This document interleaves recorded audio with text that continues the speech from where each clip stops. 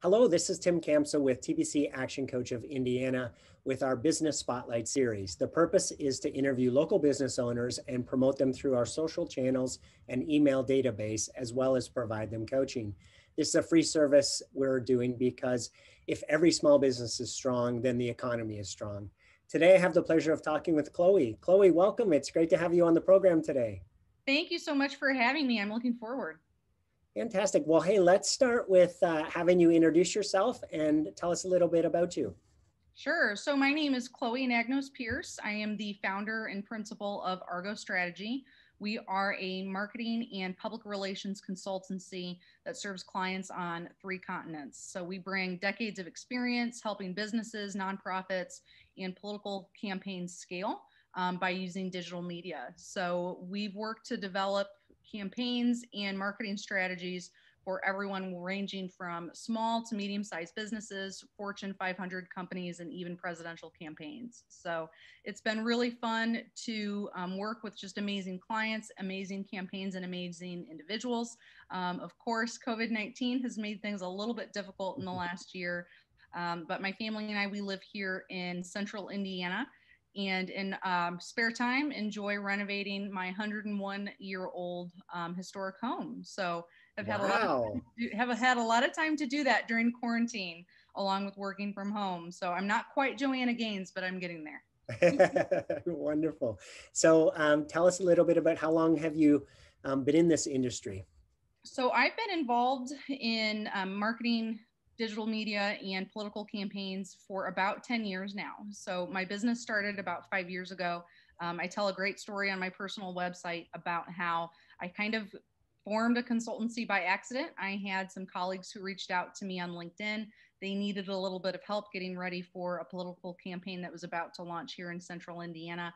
And I said, sure, I can help. So you never say no to helping folks that you know. So that's really just kind of how it started and spiraled from there. Began taking on clients left and right, and left full-time corporate America almost a year and a half ago to run my consultancy full-time. Wonderful. Well, congratulations on that. So tell us, You know. who do you serve? Who's your best customer? We call that our target audience. Sure. So target audience is really anybody who is in that medium to large size company, or maybe medium to large size nonprofit, or someone who is looking to run for local, state, or national office, for example. So I have a lot of experience in working pretty much everywhere. I like to say that I'm a Jane of all trades, but I prefer working with folks who have a little bit more in terms of a marketing budget to spend when it comes to advertising, when it comes to really targeting voters, and really just trying to scale quickly and efficiently. So you've got that budget, and if you're looking to scale, really fast, then you're my type of person that I'd want to talk to. Fantastic. So you mentioned full-time just a little bit before COVID happened. So what's been the greatest impact that COVID has had on your business? I think the biggest thing is definitely learning how to kind of coach clients through a remote or some type of virtual situation, even before COVID, or even before, leaving corporate America and being, the CEO full time. I had always been remote for any other type of corporate position. So it really, COVID wasn't really new to me, but just really working with clients and trying to explain, like, hey, we've always talked about beefing up your website. Now's the time to do it. Or, hey, now's the time to really invest in digital advertising. I think that a lot of people who are more prone to wanting to work with traditional media like radio spots or television commercials on a local CBS or ABC affiliate, now they understand why it's important to do digital advertising and why it's important to have a digital presence. So as horrible and nasty as COVID has been, that's really helped my business. And then really just trying to transfer the mom and pop store, their mom and pop nonprofit, and teach them how to build up that Facebook, LinkedIn, Instagram, Twitter presence has been a little bit of a learning curve, but kind of like what I had said, I think pretty much a year later, people kind of get it. So that's been very helpful. Wonderful. So what are one or two pivots that you've had to make to be able to make a difference during COVID, and how has that been working for you? Sure. So one thing, especially when COVID had just hit, was, pretty much every single restaurant, bar, nightclub had really just had to shut down, had to close their doors. Being a Greek American, my family owns a lot of restaurants in the northern Indiana area. I help, of course, with a lot of their marketing, with a lot of digital presences there. And it's very hard to figure out how to have some type of local product and make it a little bit more regional, or try to even make it a little bit more national. So something that I have really challenged a lot of my clients with is, if you are a local business provider or some type of local service provider, product provider, is figuring out a way to have some form of passive income, whether that's gift cards, bottling up your salad dressing, your secret sauce, whatever that may be, and having some form of e-commerce flavor to that. Because of course, when everything shuts down, people want to support local, they want to support small businesses.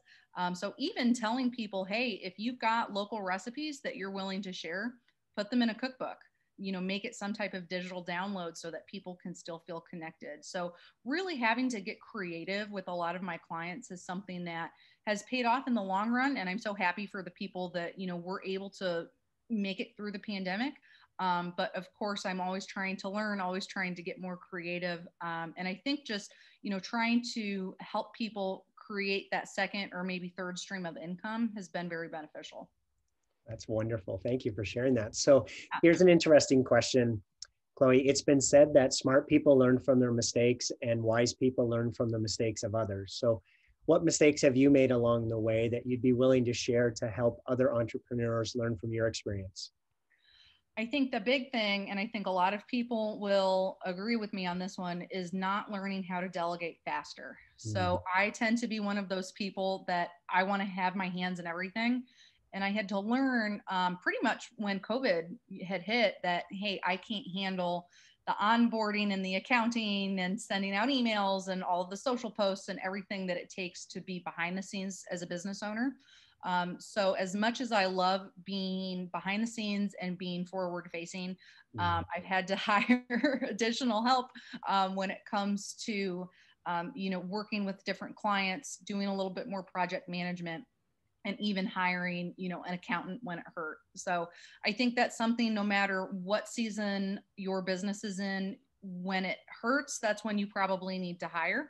So that frees up a little bit more of your time. So I would say that's probably one of the biggest mistakes I learned early on, was that, even though I think I'm Superwoman, I'm really not. And I need to, delegate when needed. Yeah, that's a fantastic insight. It's probably the number one thing that I coach my clients on is avoiding becoming our own bottleneck, right? So Yes, if absolutely. we get stuck in our own way because we want to have our hands involved in everything, and we actually prevent our business from growing. So fantastic that you picked that up so quickly and were able to implement that. That's awesome. So Chloe, second last question here. I'm going to have your contact information to be able to include in this video when we post it. But is there anything else that you'd like to make sure that the listeners know? Is there any type of offer that you're running, or how can people learn more about ways you might be able to help them? Sure. So best way is by either emailing me directly or going to our website. So we're just Argo, ARGO strategy.com. And my email, very simple, Chloe@argostrategy.com. A big thing that I've been offering folks when it comes to a digital strategy, or just figuring out how they can really scale in the digital world, is offering, 15 minutes, more than happy to chat with people on the phone, or do a Zoom call free of charge. And then trying to figure out, what the best course of action is in order to scale. So maybe that's sitting down, installing Google Analytics or any other type of analytics tool to tell them, hey, X, Y, and Z is working very well for you. A, B, and C, not so much. So I think a lot of business owners, especially when it comes to digital media, digital marketing, trying to figure out how to scale, they just don't have any type of strategy. Maybe they have the people that can implement it for them, And I'm always more than happy, if I'm not implementing it for you, I'm more than happy to write it and strategize with you so that you can achieve your goals faster. Because, this year's flying by already. We're already in March. It's almost been a year since the original COVID-19 lockdowns. And I keep telling people, if you have a side hustle, if you have ever wanted to start a business, any type of e-commerce site, this is really the time. You don't have any more excuses, so you just need to go ahead and do it. So I'm more than happy to talk to anyone in the central Indiana area, or even nationwide, or internationally. Like I said, I work with clients on 3 separate continents. So always happy to chat all things strategy and marketing. Fantastic. So Chloe, last question here. Tell me, what's been most inspiring to you during all of this craziness of the past year?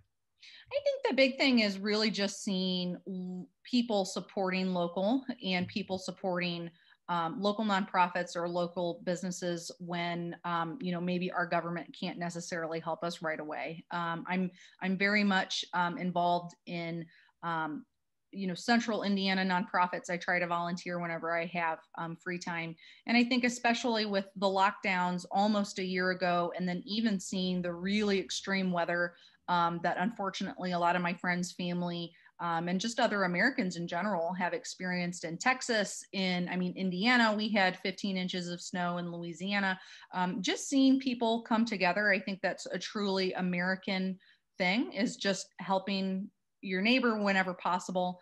And I think in craziness that has been, a general election and a pandemic and, civil unrest, I think that's the one thing that's just been so inspiring, is that Americans are stronger than ever and they're willing to help one another. So if folks who are listening, have any type of, nonprofit that they want to help with, I can always be a resource for that, just to get people involved, as important as it is in our world nowadays.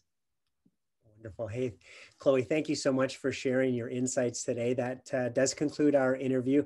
For those listening, if you heard something that you would like to learn about more and take your business to the next level and implement that strategy, please take advantage of Chloe's offer for that free call.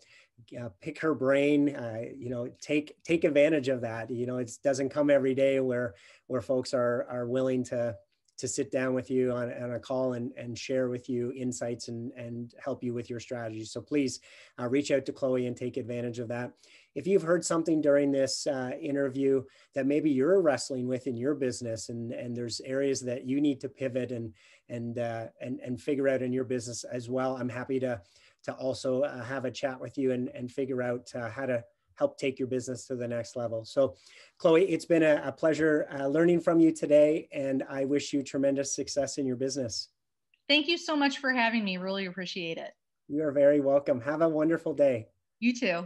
Bye now.